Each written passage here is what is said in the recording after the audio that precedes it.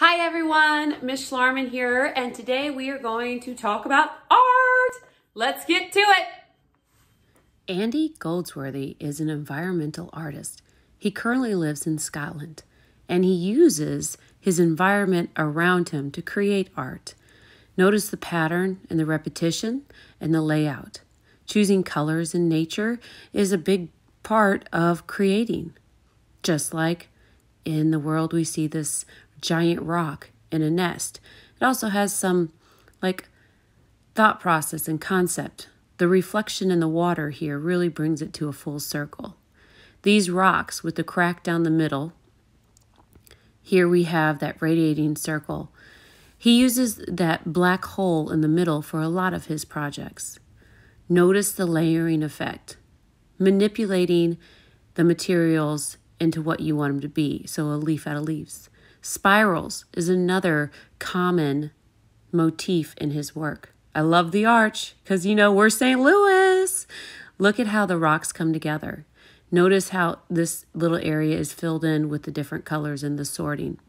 So what we're going to do is basically go hunt and find a little scavenger hunt and bring back some pieces that you find interesting. I love that moss piece that I found.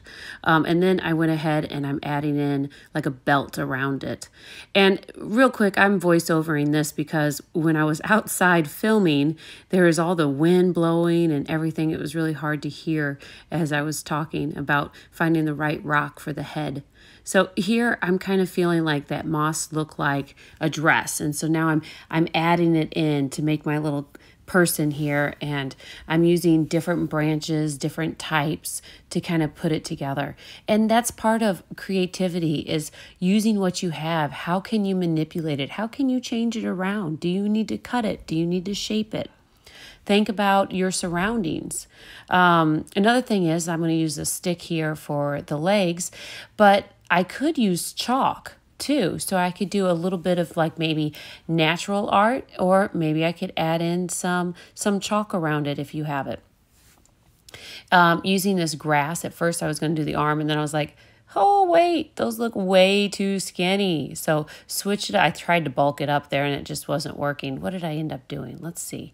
Oh yeah, I went in and I just found a thicker branch, not as thick as the legs, because proportionately your arms are skinnier. And I used scissors too to kind of work with it. You just want to look around, see what you have. Sometimes nature already has a calling. You look at it and you're like, oh, I could see that. What can I enhance to make it look more like that? And here, this is kind of like a little fairy person, but you could do a dinosaur. You could create a rainbow. It could be a clown. You could almost do anything. You can make a still life out of it. That would be kind of fun. Like our last project, you could create a vase and then put the flowers out of it. That'd be neat. I really like the use of chalk when they do that, if you have it. If you also ever notice that you could take a rock and sometimes that creates a white mark onto the concrete as well. Here I get some flowers there in her hand, a little bouquet that she's holding. And I'm stepping back and I was like, oh, pine cones. So I put them around. Now, when Andy Goldsworthy he works a little bit more conceptual. He's working more with pattern. He's working more with repetition. He's working with bigger concept, like organization in natural world, and they are there, fractals and math and trees and how you see them grow. And the spiral is fascinating in a lot of environmental arts. We can think of seashells and the spirals coming in from there.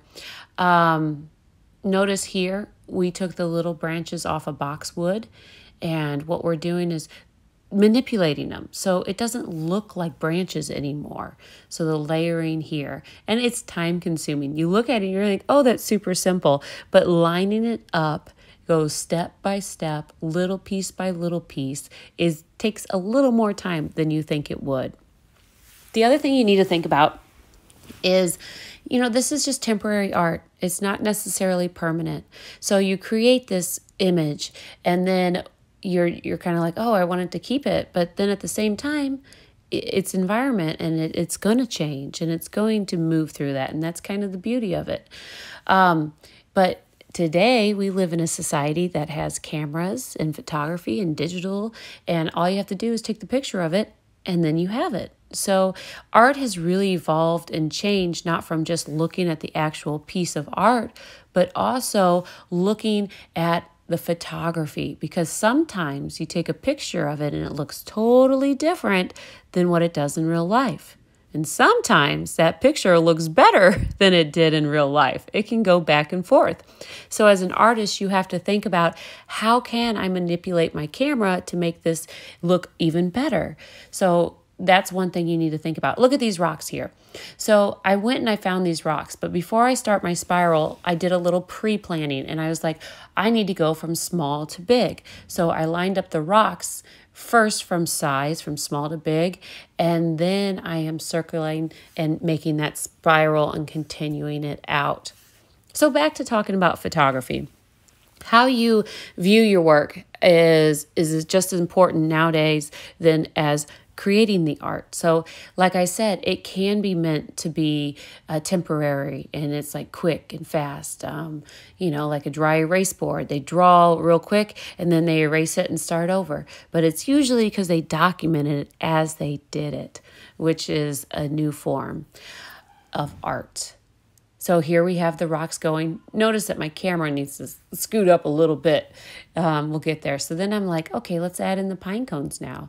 So here's like a variety of nature coming together in this spiral of life. So your imagery can be of found objects that are everyday things, like a little fairy girl or a dinosaur or something recognizable, like make a flower out of flowers. Or it could be very abstract, looking more at like the patterns and the spirals and the repetition and the layering and the over and over. And here we'll put a little flower right there in the center. All right. I'm going to show you, if it happens to be rainy the day you decide to do this project, found object sculptures are found objects. Okay, so let's say it's raining outside. I'm not going outside.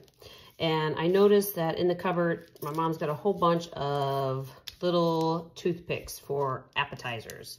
Well, I'm going to use that, turn it into something. So you can kind of like put them together. Oh, I could make a whole bunch of stick people, couldn't I? You can cut them shorter. You can take them longer. You can make all kinds of things with them. Let's say you just have any old thing that you have around. Think creatively in what you can turn that into. Okay, so like maybe I'm making a umbrella here, or I don't know, I can almost turn this into almost anything, couldn't I? Let's just work with this. And then, you know what? Maybe I'm going to come in here and I'm going to add some drawings, kind of like how we did our germ art, add in a little bit of mystery to it. Also how they do like the chalk drawings and stuff. Maybe it's, here's a stick, and maybe it's I know. Maybe it's a person holding a torch. I don't know what my person's doing here. His leg's like kicked out. I don't know. He's a little crazy, isn't he? Okay. Oh, that's kind of fun. Maybe, you can break a toothpick and maybe it goes like this. And what could that turn into? Maybe if we had another one going down this way. Maybe it's just one. I don't know. And maybe I'm turning it into a house. There we go. Maybe I need to break more and put in there. Put a little window. So basically it's just take your mind and think creatively. It could be something as simple as just one toothpick. What could you turn one toothpick into as you're working? Kind of go through. And, think about it. Toothpicks are typically straight. So what happens if we were to maybe bend one or break it or manipulate it differently? Maybe I'm going to take this one and it's going to enhance it. And maybe it's a snake. Or a little worm. I don't know. Kind of come up with different things. Be creative. Let it your mind just kind of brainstorm. Whatever it will be, it will be. Do you know what day May 10th is? Oh, I heard someone say it. They said it's Mother's Day. So if you have some extra time this week, I would highly suggest to gathering whatever materials you can find and making a Mother's Day card or a card for someone special in your life. So what I'm going to do is I'm going to show you real quick how to create a pop-out heart. So first of all, fold it in half because we're going to work with symmetry, and you know how much I love symmetry. Then with a pencil, I want you to try to draw just half the side of the heart and then kind of work with it. This is going to be the back, so if you mess up, there's no big deal. Then you're going to erase a little bit of this. Now, so you can see this better, I'm going to use a Sharpie. You do not need to use a Sharpie because then it might show through when you cut it out. And if you don't have pink and purple paper, that's fine. Use blank paper, color it, and you don't even have to do this design. You could just make a card that says, Happy Mother's Day, I love you. That's all just something sweet.